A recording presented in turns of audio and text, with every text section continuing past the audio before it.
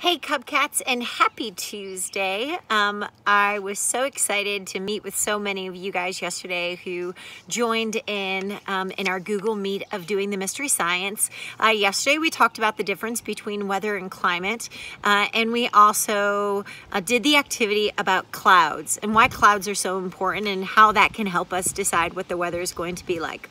In today's mystery, it's all about predicting when a storm is coming. So I want you to, of course, watch the Mystery Science. The printouts that I put yesterday in Google Classroom, I've attached them again.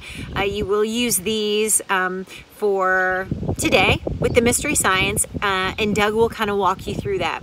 Following that, there are two Freckle articles that I would like you to do.